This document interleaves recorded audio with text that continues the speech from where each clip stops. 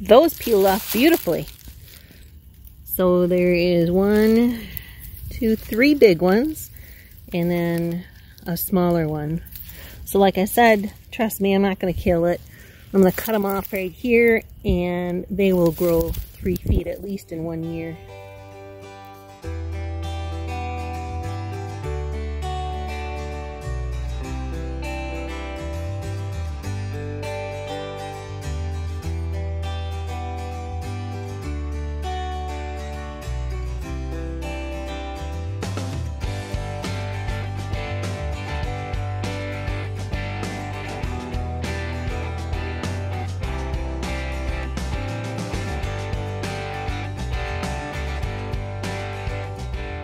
What I have here is a whole bunch of honeysuckle that I picked last winter, and I have it sorted by size. This is the thicker of them, and then as you go along here, it gets thinner and thinner until you get to basically these really skinny ones.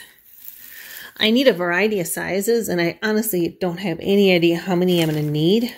I may have like a whole bunch more than I need, or I'm hoping I have enough. When I'm looking for the honeysuckle, first of all, I'm looking for live. As you can see, that one's growing up in the tree, very much alive. And it's going to have a lot of really nice curves to it. And it's a little bit smaller than my pinky, which is a good size. I have a little bit of a knife here that I cut through. And most of these vines have multiple vines. Like this one, I cut off 3 big ones and probably 2 little ones. So now the fun part I like is starting to unwind it. And you know, you can just about hear that tree saying, thank you. You just start taking one and just uncoil it. Sometimes you have to separate about 3 or 4 of them. But this, yeah, like this one's gonna get hung up right here. So then you gotta stop and go back up. So I'll grab those 2 little ones. You can see some of the deep scars it left. So you can see these are the honeysuckle here, and these right here. Now, there's also a very hairy one growing right in the middle of it. Yeah, that you don't want. That's either poison oak, poison sumac, whatever it is poison. So that's what I want to get it down to. You can see it's kind of greenish yellow, but that's where all of the bark is off. So I'll let that dry out, and that should turn out off-white and be perfect.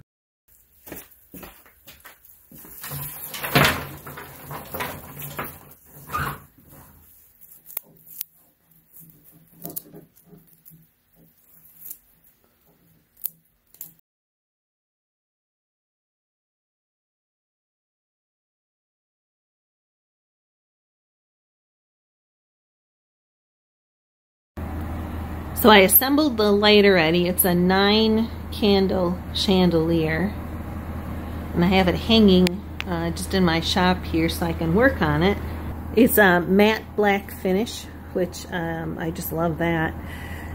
So it'll give me enough room and enough space to look as I'm putting it together to see what makes sense for where things should be.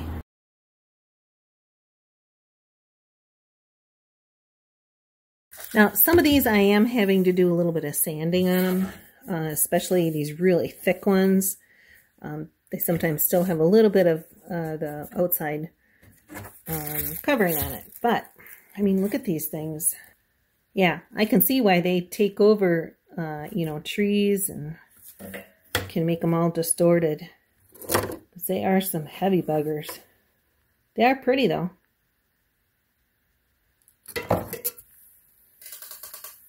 So like this one here, you can see it still has, you know, depending on where it was wrapped around the tree that it was growing on.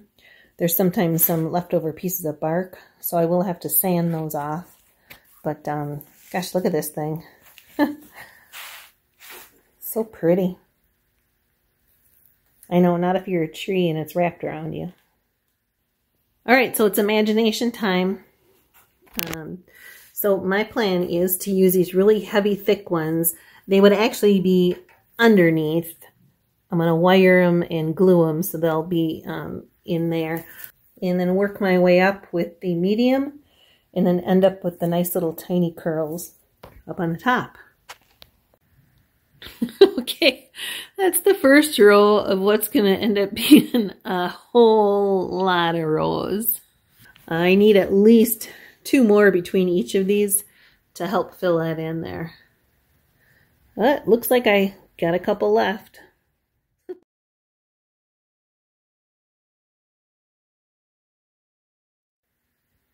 So here is the first layer. I know it looks like a mess, but I wanted to just kind of prop it up so I can see what it looks like.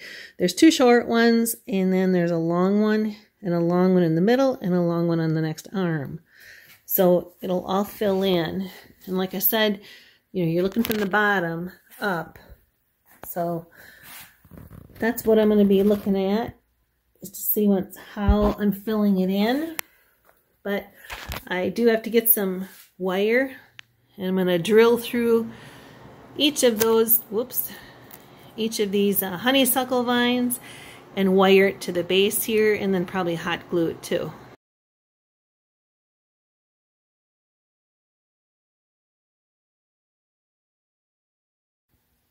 All right, I think I'm actually getting somewhere. I was starting to put the next layer on this bottom here, and then I realized that I need to get the inside done first, because once I start building this inside out, I'm not going to be able to get in there. Put a bunch of really long ones, and so they go all the way up to the top. There's about 5 or 6, and they're all spaced out according to the arms on the chandelier. Now I also did, way up on the top there, it's going to be hard to see, but you might see that thing curling right there. That's a really long vine. And right now I just have twine holding this thing up to the ceiling in the garage. But that'll be chain, that'll be black chain. So I'm going to wrap it around there, because that's what honeysuckle does. It wraps around everything. And then you can see I followed it down the stem of the lamp.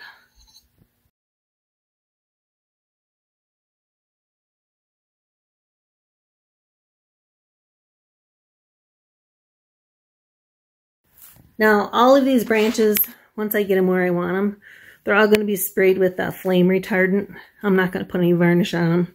So they should be good, and then I'll get the LED low watt bulbs. Boy, when I was picking that honeysuckle, I thought, oh, should be enough for like 2 or 3 lamps. I even have some down there yet. But man, that's taken a lot more than what I was thinking. And I'm probably a quarter of the way done.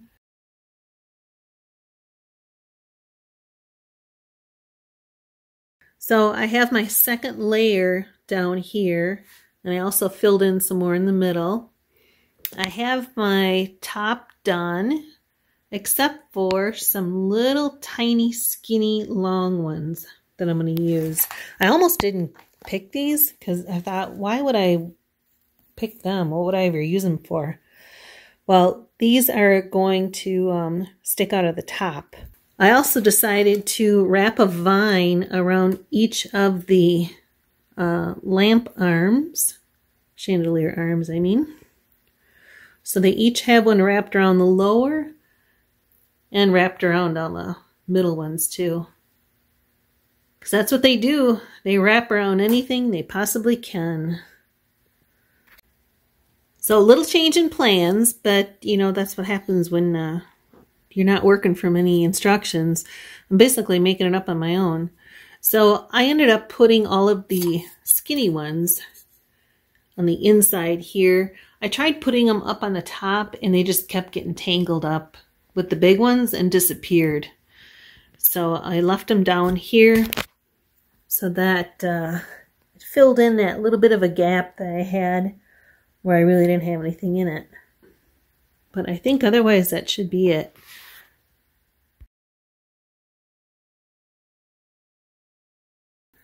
So I just kind of swirl it around and look for an area that I think could probably use a little extra. And then I just take hot glue and get her glued in the middle there. Next.